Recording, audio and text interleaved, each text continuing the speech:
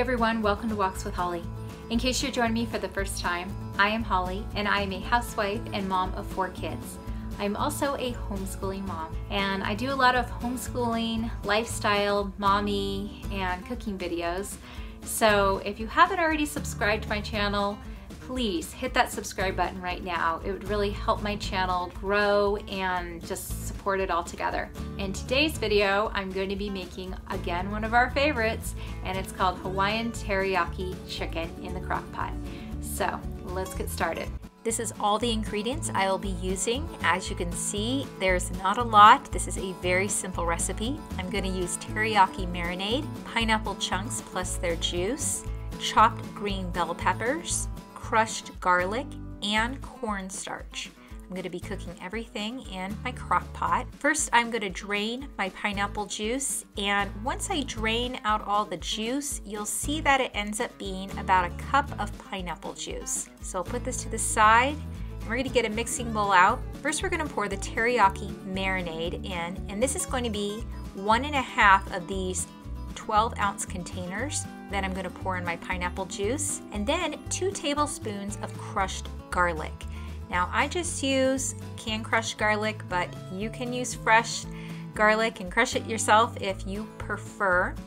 Next, I'm going to give this a good stir with my whisk. Next, I'm going to add my chicken to the crock pot, and I'm going to be using frozen chicken pieces, both chicken breast and chicken thighs, boneless and skinless, and I'm going to be doing 5 chicken breast and 5 chicken thighs. Next, I'm going to just pour the pineapple chunks on top of the chicken, and then I'm going to pour a whole bag, it's a 10-ounce bag here, of chopped green bell peppers.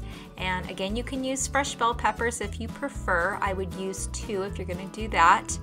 Then I'm just going to pour all my sauce onto the chicken, and that is it. That is all you need to do. Then I'll put the lid on the crock pot and churn it on low.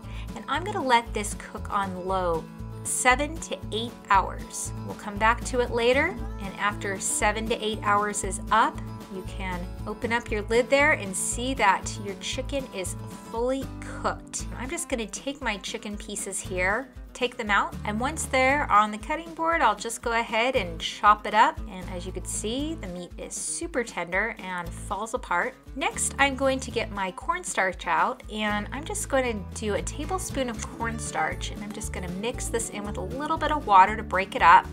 And then I'm going to add the cornstarch to my sauce, and then I will churn my crock pot on high just to get it more heated up for stirring. I'll just go ahead and give this a good whisk just to incorporate everything in there. And then once I've got that stirred up, I'm going to add my chicken back to the sauce. So as you can see, it's all chopped up here. And so we'll go ahead and add this to the sauce and let it just soak in the flavors. But that is pretty much it. That is all you need to do. It is ready for dinner. So we like to have this on a bed of rice. We also like to steam some broccoli and add that to the dish, is a good combination. But that is the whole thing, and if you want the written instructions, it'll be in the description box below. All right, well, that was Hawaiian Teriyaki chicken in the crock pot, and again, we just love this recipe. Super easy to make. If you like this video, please give me a thumbs up, and I hope that again you'll hit the subscribe button. But again, I appreciate you watching today, and I hope to see you next time on Walks with Holly.